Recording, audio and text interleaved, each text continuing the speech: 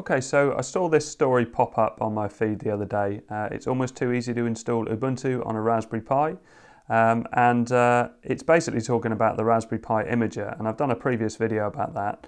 And when I did that video, Ubuntu wasn't on there. So I thought I'd try again and try it with Ubuntu. So you can click on Ubuntu. You can see here, not much else has changed apart from Ubuntu being added. And all the versions seem to be on here, which is really cool. So it tells you which version. So Ubuntu 18.04.4, 32-bit, 64-bit. So the one I want to install is Ubuntu 19.10.1 for the Pi 4. So let's click on that, choose my SD card. This is a new SD card, and hit write. Okay, so that took a lot longer than expected. It turns out there was a problem with the Raspberry Pi imager. I looked through the blog, and a few people had said to re-download the program. So it looks like a newer version got added. Maybe around about the 9th of March was the first comment that suggested to download the new version. I tried all different types of Ubuntu and none of them worked, but it works now. So if you're getting a problem, basically delete the program and re-download the program again. And for me, it's worked fine this time. Okay, so this is the first boot. I've put the SD card into my Pi and switched on. Okay, so after a while you get Ubuntu login. So your login is Ubuntu and your password is Ubuntu. And then you've got to change your password. So current password, new password,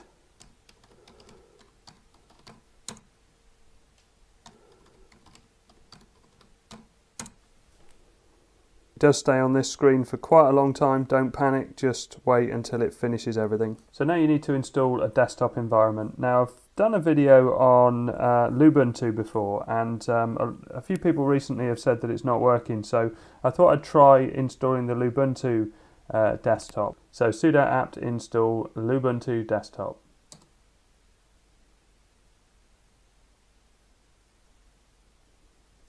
Looks like it's working. Okay, so last time I did this, I just picked the standard option.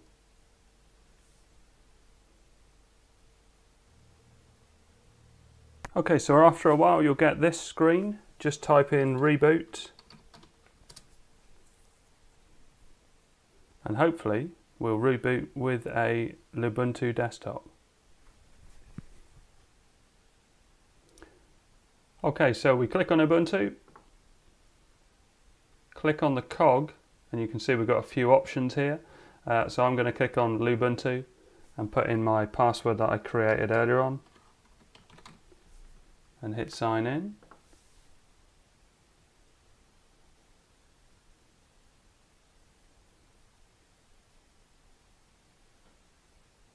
And there you go, Lubuntu desktop. So I don't know what the problem, what was causing the problem that other people were having, but it seems to have worked all right for me.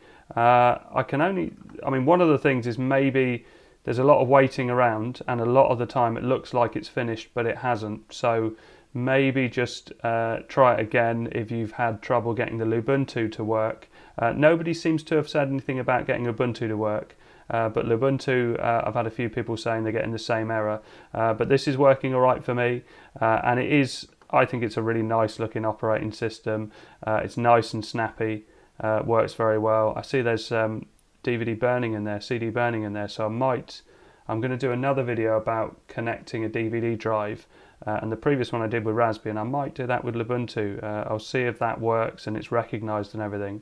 But that could be something worth trying.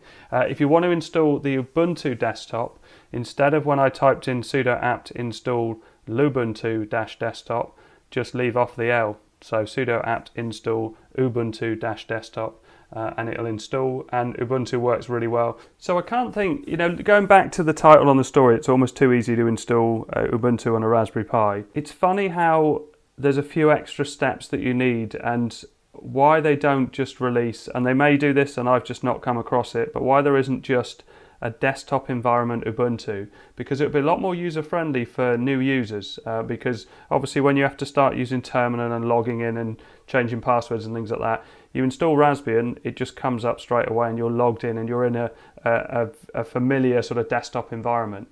And I'm surprised just the standard Ubuntu, why they don't make that it boots straight into that. As I say, they may do it and I've just not come across it. If you know about a way of doing this, please let me know, I'd be interested. But there was certainly less steps because the Raspberry Pi Imager allowed it to install very quickly.